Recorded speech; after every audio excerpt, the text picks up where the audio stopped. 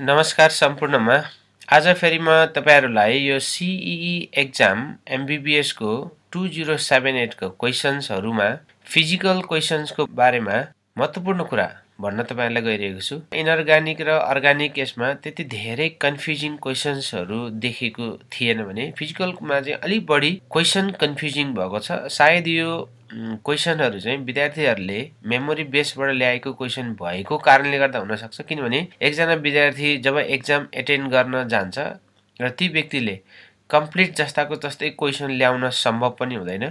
तर पनि के भने क्वेशन्सहरु यस्तो प्याटर्नको रहेछ भनेर जुन विद्यार्थीले दिएको छ त्यो कामलाई चाहिँ हामीले प्रोत्साहनै गर्नुपर्छ र आगामी सालहरुमा पनि विद्यार्थी भाइ-बहिनीहरुले यसरी नै ल्याउनुहुन्छ भन्ने आशा राख्दछौं। तर त्यसमा पनि अलि धेरै विद्यार्थी मिलेर र क्वेशनलाई जतिसक्दो करेक्ट फर्ममा ल्याउन सकियो त्यो चाहिँ बेस्ट हुन्थ्यो, किनभने अब कुनै क्वेशन ल्याएर रङ क्वेशन भइदिएको कारणले गर्दाखेरि आगामी जात दिने विद्यार्थी भाइ-बहिनीहरुलाई चाहिँ अझै मेन्टली टर्चर पो हुने हो त यस्तो खालको गलत क्वेशन आउँदो रहेछ अथवा चाहिँ यस्तो गाह्रो क्वेशन पो सोध्दो रहेछ अथवा कन्फ्युजिङ क्वेशन पो हुने रहेछ भनेर कन्फ्युजिङ हुने पो हो कि त हैन। त्यसमा पनि हामी सजग रहनुपर्छ। त्यसकारणले गर्दाखेरि जुन PA एसोसिएसनले जुन IOE को इन्ट्रान्स हुन्छ त्यो इन्ट्रान्समा भएका क्वेशन्सहरुलाई त्यसरी मेमोरी बेस भनेर राख्दैन, उले सिम्पली प्र्याक्टिस क्वेशन भनेर राखेको छ र त्यो करेक्टेड फर्ममा राखेको छ। हामीले पनि त्यही हिसाबले अलि बढी करेक्ट फर्ममा अथवा कुनै पब्लिश गर्नुभन्दा पछाडि टिचरलाई देखाएर चाहिँ त्यो करेक्टेड फर्ममा राख्न सकियो भने त्यसले चाहिँ विद्यार्थीहरुको भलो हुन्थ्यो जस्तो मलाई लाग्छ।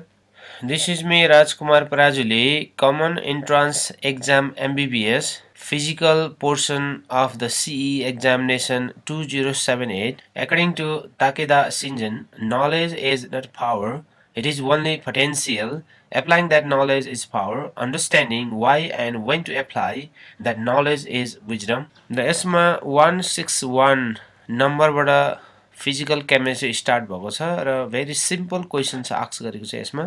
10 ml of M/2 अथवा semi-molar H2SO neutralize how many volume of decinormal NaOH भने दिएको छ। सबभन्दा पहिला हामीले ख्याल गर्नुपर्ने यसमा मोलार कन्सन्ट्रेसनबाट दिएको छ भने यतापटि नर्मल कन्सन्ट्रेसन राखेको छ, त्यसकारण यसमा झुकिनु भएन। ल यसको लागि हामीले युज गर्नुपर्ने फर्मुला V1N1 = V2N2 युज गर्नुपर्छ। ल this is the normality equation and this equation hold for both the reaction as well as the dilution. त्यसकारणले गर्दा I recommend you to use this type equation always. त्यसको लागि चाहिँ यतापटि normality त दिएकै छ, तर यतापटि जुन मोलारिटी दिएको छ मोलारिटीलाई first you need to convert it into the normality. त्यसकारणले गर्दाखेरि ल एउटा फर्मुला छ N = NM भन्ने, अनि अहिले यहाँनेर स्मल n राखेको छ। त्यो स्मल n भनेको चाहिँ एसिड भएकोले बेसिसिटी हो र H2SO4 मा दुईटा हाइड्रोजन यसले दिन सक्ने भएको कारणले गर्दा यसको बेसिसिटी 2 हुन आउँछ। अनि मोलारिटी यसमा 1/2 दिएको छ। ल 1/2 दिँदाखेरि यसको नर्मालिटी भनेको अहिले 1 आउने रहेछ। ल यसरी हेर्यो भने यहाँनेर 10 भोल्युम छ इन्टु नर्मालिटी 1 भयो = भोल्युम हामीले क्याल्कुलेसन गर्नुपर्ने र यसमा N2 भनेको डेसिनर्मल सोलुसन भनेको छ। डेसिनर्मल सोलुसन भनेको 0.1 भयो। ल यसरी हामीले V2 क्याल्कुलेसन गर्दाखेरि 10/0.1 हुने रहेछ। 10/0.1 भनेको 100 ml आउन आउँछ र यसमा चाहिँ 100 भनेको B मा छ, त्यसकारणले B is the correct option. त्यसगरी 162 मा number of atoms or molecules in 1 molar mass is known as भनेर लेखेको छ। यो 1 molar mass is equal to the molecular mass in terms of gram भन्न खोजेको हो यो। त्यसकारणले यतापटि चाहिँ number of atoms or molecule लाई कम्पेयर गर्ने भनेको छ। यो चाहिँ मोल कन्सेप्टबाट सोधेको क्वेशन हो। मोल can be changed in terms of the particle, mole can be changed in terms of the mass and mole can be changed in terms of the volume। अहिले यसमा सोधिएकोमा नम्बर भनेर राखेको कारणले गर्दा यो नम्बर अफ पार्टिकल्स भन्न खोजेको हो यो। ल भेरी इजी क्वेशन र यसमा मोललाई पार्टिकलको टर्ममा कन्भर्ट गर्दाखेरि 6.022 10^23 पार्टिकल हो यो। And this number is also known to be at the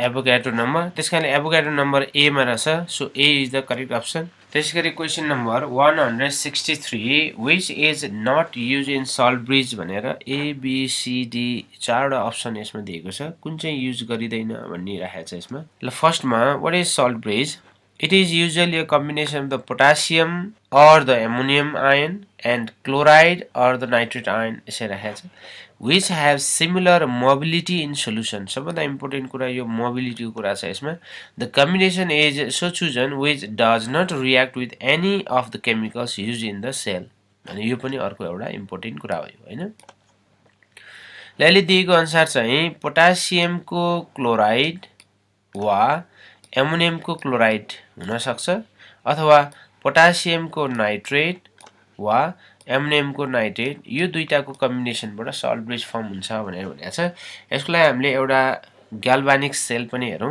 यो ग्याल्भानिक सेलमा लेफ्ट साइडमा यतापटि जिंक राखिएको छ यो जिंक इलेक्ट्रोड ल यसलाई हामी एनोड सपोज गरौं अनि एनोड चाहिँ नेगेटिभ फर्ममा बस्छ यो ग्याल्भानिक सेलमा ल यतापटि चाहिँ यो कपर हो यो अनि कपर रिड्युस भएको छ Cu बनेको छ यो कपरको इलेक्ट्रोड हो यो Cu को फर्ममा ल यसलाई चाहिँ अहिले क्याथोडको फर्ममा हामीले रिप्रेजेन्ट गरौं अनि एनोडमा अक्सिडेसन हुन्छ जब अक्सिडेसन हुन्छ जिंक आयनहरु यसमा लिबरेट हुन्छ भने इलेक्ट्रोन चाहिँ यसमा फ्लो हुन जान्छ हैन यसरी इलेक्ट्रोन फ्लो हुने भयो एक्सटर्नल सर्किटमा एनोडबाट क्याथोडमा इलेक्ट्रोन फ्लो हुँदै जान्छ जुन जिंकको आयनको एक्युमुलेसन भएपछि यसलाई हामी चाहिँ क्याटायनिक एक्युमुलेसन भन्छौं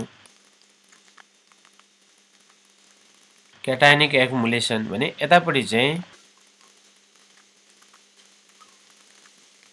यसलाई चाहिँ हामी एनायनिक एक्युमुलेसन भनिन्छ त्यसैले क्याटायनिक एक्युमुलेसन र एनायनिक एक्युमुलेसन भएकोले फाइनली यहाँ भएको जुन यो प्रोसेस छ यो प्रोसेस रिड्युस हुँदै हुँदै जान्छ अनि फाइनली स्टप पनि हुन्छ त्यसकारणले सबभन्दा मेन इम्पोर्टेन्ट कुरा के रहेछ भन्दा क्याटायनिक एक्युमुलेसन हुँदा पनि इलेक्ट्रो न्यूट्रालिटी मेन्टेन गर्नुपर्यो र एनायनिक एक्युमुलेसन हुँदा नि इलेक्ट्रो न्यूट्रालिटी मेन्टेन गर्नुपर्यो त्यसकारणले सल्ट ब्रिजको सबभन्दा फर्स्ट फंक्सन भनेको चाहिँ to maintain the electro neutrality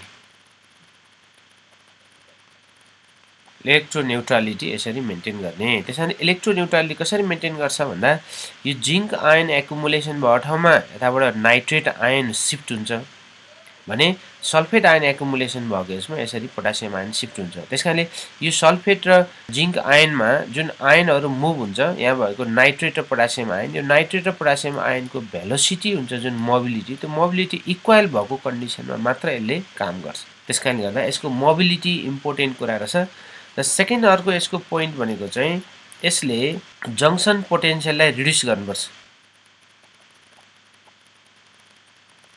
junction पोटेन्शियललाई reduce गर्नुपर्छ जंक्सन पोटेन्शियल भनेको चाहिँ दुईटा लिक्विडको लेयरको बिट्विनमा जुन पोटेन्शियल डेभलप हुन्छ त्यसलाई हामी जंक्सन पोटेन्शियल भन्छौं जस्तो अहिले सल्फेटको केसमा हेर्यो भने यतापटि यो जुन कपर छ यो कपर पोजिटिभ चार्जको फर्ममा यसरी यहाँ बसिरहेको छ पोजिटिभ चार्जको फर्ममा बसिरहेको छ भने यतापटि जुन सल्फेट आयन छ यो सल्फेट आयन नेगेटिभ फर्ममा एक्युमुलेसन हुन जान्छ यसरी पोजिटिभ र नेगेटिभ बिट्विन एक्युमुलेसन हुँदाखेरि यसमा लेयरमा पोटेन्शियल डेभलप हुन्छ त्यो पोटेन्शियल डेभलप भएकोलाई चाहिँ हामी के भन्छौं जंक्सन पोटेन्शियल भन्छ त्यसकारणले यो जंक्सन पोटेन्शियलले पनि के गर्छ डिफिकल्टीजहरु ल्याउँछ त्यसकारणले मेन दुईटा फंक्सन इलेक्ट्रो न्यूट्रालिटी र जंक्सन पोटेन्शियल र त्यसको लागि the essential condition or the essential point to be for the salt bridge भने के रहेछ भन्दा इलेक्ट्रो न्यूट्रालिटी मेन्टेन गर्ने र यसमा चाहिँ इक्वल मोबिलिटी हुनुपर्ने त्यसकारणले जस्तो पाए त्यस्तै आयन भएर पनि भन जुन हाइली सोलुबल पनि हुनुपर्यो त्यसको लागि चाहिँ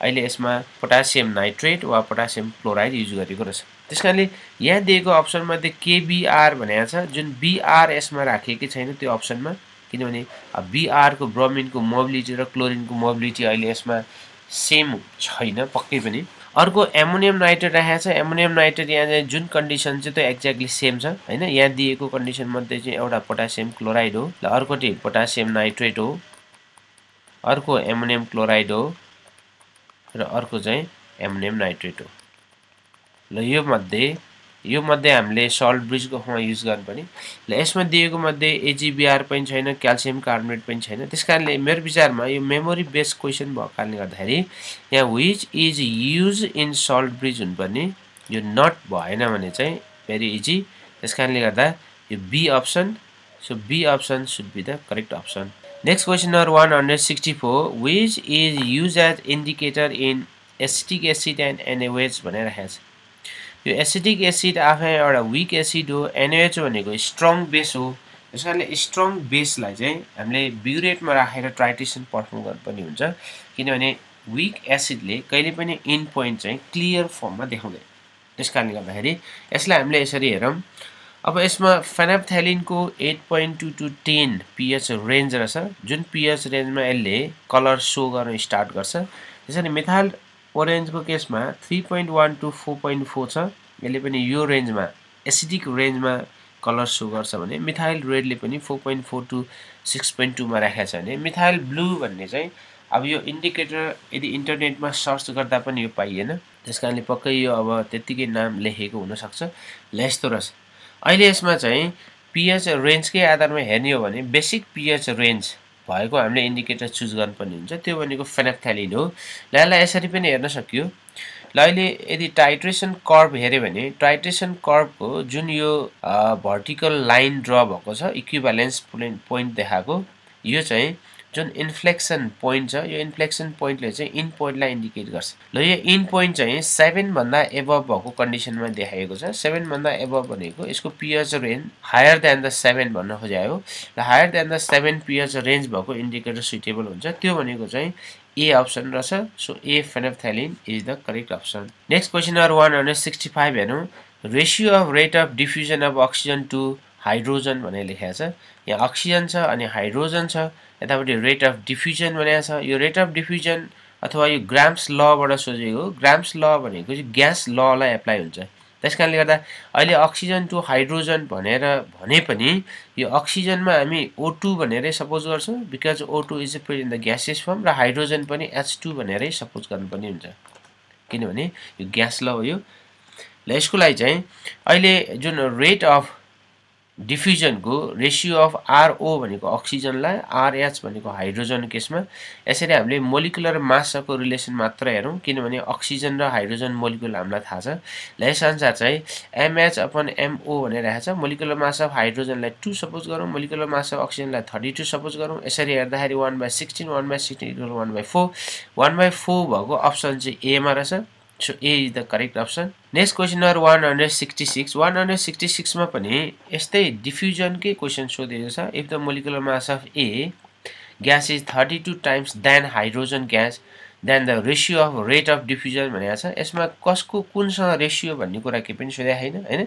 अनि अप्सनमा पनि फ्र्याक्सनको फर्ममा दिएको छैन, हायरको फर्म मात्र दिएको छ। त्यसकारणले हामीले यसलाई सिम्पली फ्र्याक्सन नआउने गरी राख्नु पर्यो। फ्र्याक्सन नआउने गरी राख्नलाई जसको मोलिकुलर मास हाई छ त्यसलाई माथि राख्नु पर्यो। ल अहिले यसमा चाहिँ 32 टाइम्स हेभियर भनेर दिएको छ कुनै एउटा A भन्ने मोलिकुलको, भने हाइड्रोजनसँग कम्पेयर गरेको छ। हाइड्रोजनसँग कम्पेयर गर्दा यहाँ 2 आउँछ। ल 2 र 32 क्यान्सल गर्दाखेरि 16 आयो, 16√4 हुन्छ, र यसको केसमा चाहिँ 4 अप्सन भएको A रहेछ। So A is the correct answer.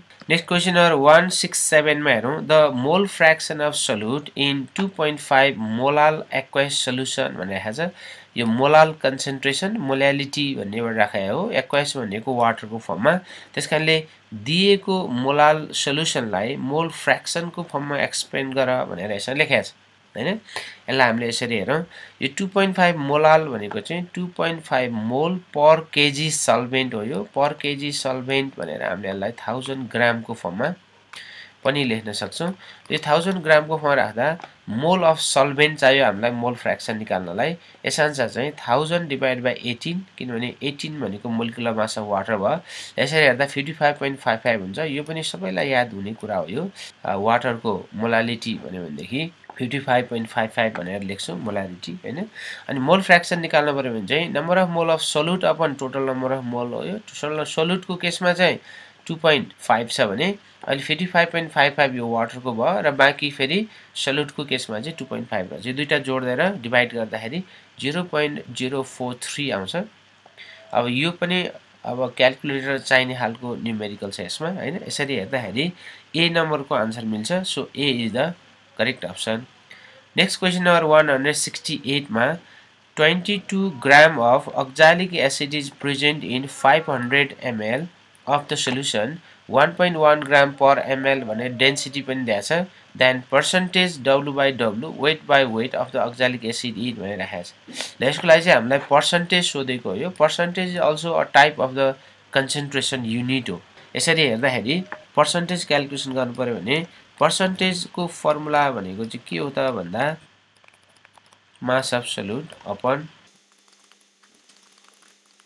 Mass of solution into 100 यसरी हामीले क्याल्कुलेसन गर्नुपर्ने हुन्छ मास अफ सोल्युट चाहिँ यसमा गिभन चाहिँ 22 हैन यो 22 भयो इज इक्वल टु यसलाई हामीले 2 into 22 लेख्यौं अनि मास अफ सोल्युसन निकाल्नु पर्यो भने चाहिँ अब यसमा भोल्युम पनि गिभन छ अनि डेन्सिटी पनि गिभन छ त्यसकारणले यो भोल्युम इन्टु डेन्सिटी गर्यो भने 500 into 1.1 गर्दा यो 550 आउँछ 550 आउँछ अनि यसलाई 100 ले मल्टिप्लाई गर्नु पर्यो यसरी 100 ले मल्टिप्लाई गर्दा यसमा भ्यालु चाहिँ 4 आउँछ यो 4% हो हैन यसरी पनि हामी क्याल्कुलेसन गर्न सक्छौं अर्को हामीसँग एउटा फर्मुला छ the gram per litre is equal to percentage weight by weight into 10 into density भन्ने फर्मुला छ यो चाहिँ ग्राम पर लिटरमा पहिला हामीले कन्भर्ट गर्नु पर्यो ग्राम चाहिँ 22 दिएको छ यी इन्टु अनि यो जुन 500 ml दिएको छ पर लिटर भनेको भोल्युम तल हुनु पर्यो हैन यसलाई लिटरमा लाँदाखेरि चाहिँ जुन 1000 छ यसमा यो 1 2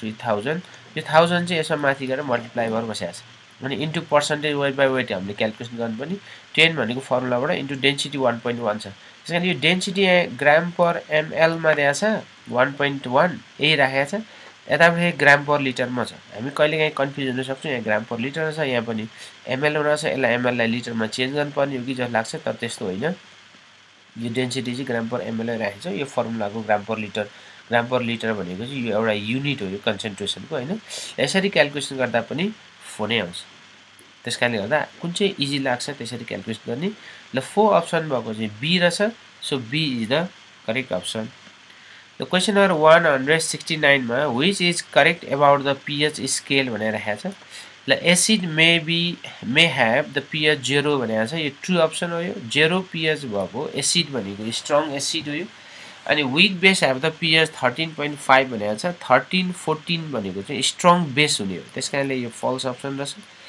acid has pH more than 7 भनेको छ एसिडको pH भ्यालु 7 वा 7 भन्दा ग्रेटर आउने हुँदैन त्यसकारणले यो पनि फल्स रहेछ अनि base have the pH value 4 भनेको छ यो पनि फल्स अप्सन भयो ल एकदमै इजी क्वेशन रहेछ यसमा त्यसकारणले ए is the correct option next question number 170 हेरौं व्हिच इज युज्ड इन ग्याल्भनाइजेसन भनेर लेखेको छ ग्याल्भनाइजेसन भनेको चाहिँ सिम्पली कोट गर्ने हो जिंकले कोट गर्ने यदि कुनै पनि रस्ट फर्म हुने खालका मेटलहरु छ भने त्यसलाई कोट गरेर लेस रस्टिङ बनाउने प्रोसेसलाई हामी ग्याल्भनाइजेसन भन्छ ग्याल्भनाइजेसन गर्दाखेरि चाहिँ जिंक मेटल जुन मोल्टेन फर्म हुन्छ त्यो मोल्टेन फर्ममा गएर त्यो मेटललाई डिप गरिन्छ जसकारणले गर्दा सजिलैसँग कोट हुन्छ र यसमा दिएको व्हाइट भिट्रियोल भनेको छ व्हाइट भिट्रियोल भनेको चाहिँ ZnSO4.7H2 हो यो अनि ग्रीन भिट्रियोल भनेको छ FeSO4.7H2 हो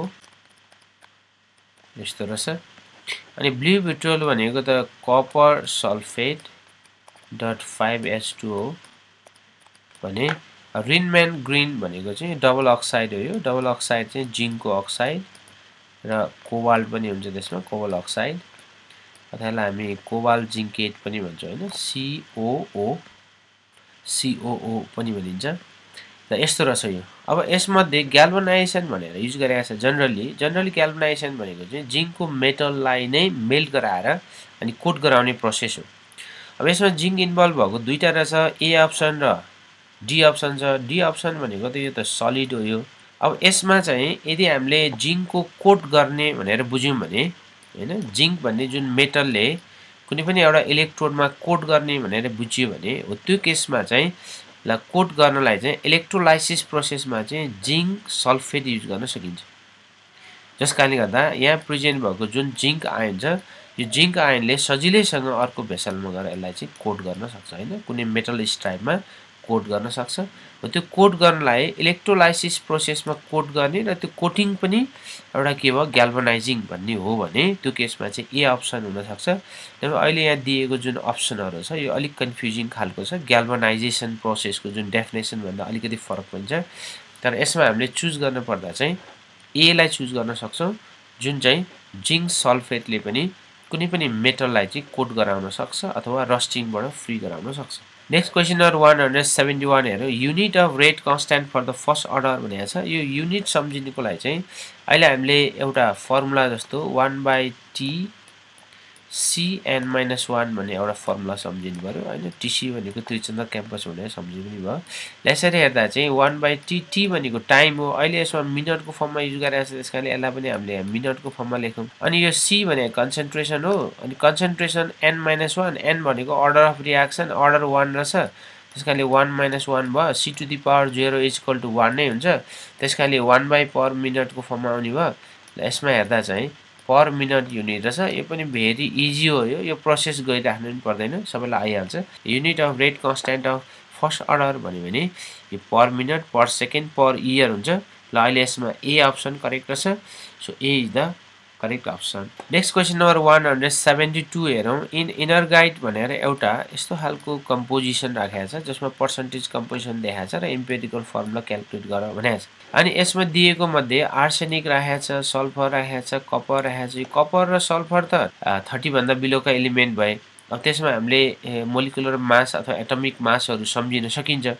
र आर्सेनिक चाहिँ अलिकति डिफिकल्ट हुन्छ हैन। यस्तो खालको क्वेशन नसोध्नु पर्ने, किनभने अब मेमोरी बेस र सर्ट टाइममा क्वेशन हामीले गर्नुपर्ने भएको हुनाले नसोध्या हुन्थ्यो।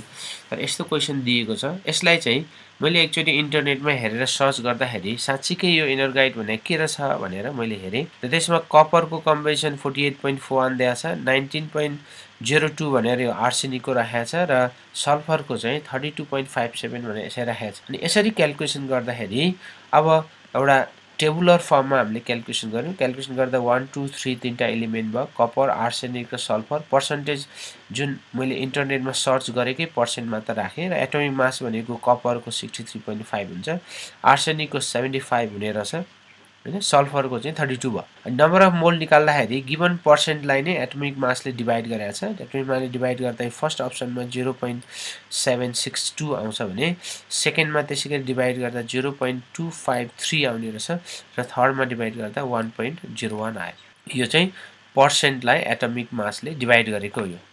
ल यसमध्येको सबभन्दा सानो भ्यालु 0.253 छ। सबभन्दा सानो भ्यालु 0.253 ले सबैलाई डिभाइड गरेको छ हैन। फर्स्ट अप्सनलाई पनि 0.253, सेकेन्ड अप्सनलाई पनि 0.253 र थर्ड अप्सनलाई पनि 0.253 ले डिभाइड गर्दाखेरि यो रिलेटिभ नम्बर अफ मोल आयो। रिलेटिभ नम्बर अफ मोल 3.01 आयो। यसलाई राउन्ड अफ गर्दा 3 मा कन्भर्ट गर्यो। यो 1 को 1 नै छ, केही फरकै भएन। र 3.99 लाई पनि राउन्ड अफ गर्दाखेरि 4 को भ्यालु आयो। यसरी हेर्दा 3 1 र 4 रहेछ। Therefore the empirical formula of Cu3AsS4 भनेर दिँदाखेरि चाहिँ अहिले यसमा यस्तो खालको रहेछ र यो ठ्याक्कै इन्टरनेटमा हेर्दा पनि इनर गाइड भनेको कम्पोजिसन चाहिँ Cu3AsS4 नै दिएको छ। तर यो Cu3AsS4 भन्ने अहिले यसमा कतै पनि अप्सनमा देखिन मैले। त्यसकारणले गर्दाखेरि अब यो अप्सन मेमोरी बेस भएको हुनाले अलिकति रङ पनि हुन सक्छ। र अहिले हामीले कसरी क्याल्कुलेसन भन्ने जान्नु पर्यो। ल यो इनर गाइड भनेको चाहिँ Cu3AsS4 रहेछ। क्वेशन नम्बर 173 हेरौँ। Setting of plaster of Paris involves भनेको छ। अब यो प्लास्टर अफ पेरिस सबैले पढेकै कुरा हो हैन। ह्यान्डहरु अथवा खुट्टाहरु, लेग्सहरु ब्रेक हुँदाखेरि जुन हामीले एउटा सेतो प्लास्टर अर्थात् ढलान भन्छ त्यो गरिन्छ, त्यसलाई नै प्लास्टर अफ पेरिस र setting of plaster of Paris भनिन्छ। ल यसमा चाहिँ what is plaster of Paris सबभन्दा पहिला हेरौँ। Setting of plaster of Paris involve hydration to yield another hydrate हैन। Hydration to yield another hydrate भनेको छ। Setting is an exothermic process, यो पनि एउटा इम्पोर्टेन्ट भयो। अनि hydration of plaster of Paris converts into gypsum भनेको छ। यो जिप्सम सल्ट भनेको चाहिँ क्याल्सियम सल्फेट हैन, ट्वाइस H2O लाई जिप्सम भनिन्छ। त्यसैले प्लास्टर अफ पेरिसमा चाहिँ हेमी हाइड्रेट हो यो क्याल्सियम सल्फेट हेमी हाइड्रेट, र त्यसमा चाहिँ एक्स्ट्रा वाटर मोलिकुल हाइड्रेटेड भएको हो यो हैन। एक्स्ट्रा वाटर मोलिकुल हाइड्रेटेड हुँदा चाहिँ hydration to yield another hydrate हुन सक्छ। त्यसैले plaster of Paris is called the calcium sulphate Hemy hydrate, gypsum is the calcium sulphate dihydrate भनेर यसरी लेखेको छ।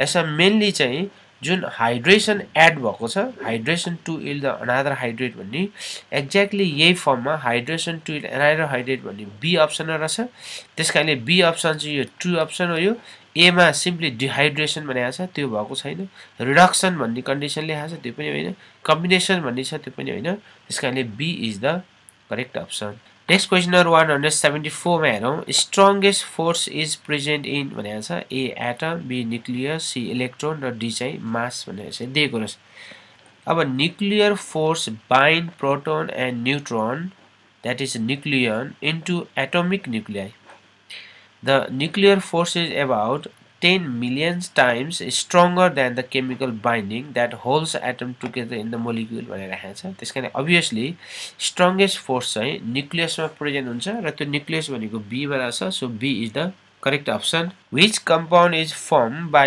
passing excess chlorine through the bleaching powder भनेर एउटा यस्तो क्वेशन राखिएको छ र सबभन्दा फर्स्टमा हामीले ब्लिचिङ पाउडर भनेर के रहेछ यसरी हेरौँ Bleaching powder is commonly written CaOCl यसलाई हामी calcium chloro hypochlorite भनिन्छ but actually it is a mixture of the calcium hypochlorite यो calcium hypochlorite को mixture हो रे calcium hypochlorite लाई चाहिँ Ca(BrCl(O2) and basic calcium chloride that is CaCl2.CaOH(H2) यो फर्ममा मिक्सर को फर्ममा बस्छ हैन भनेपछि यदि हामीले ब्लिचिङ पाउडर भन्नु पर्यो भने Ca(OCl(O2.4H2O) along with the CaCl2.CaOH(H2) को फर्ममा रिप्रेजेन्ट गर्नु पनि हुन्छ तर लेख्दाखेरि चाहिँ यो फर्ममा लेखिन्छ भनिन्छ त्यसैले chemically it is called the chloride of लाइम अथवा CaOCl2 को फर्ममा यसरी लेखिन्छ लेख्दाखेरि चाहिँ अब यसको प्रिपरेसन कसरी गरिन्छ भन्दा it is prepared by passing the chlorine gas over the slaked lime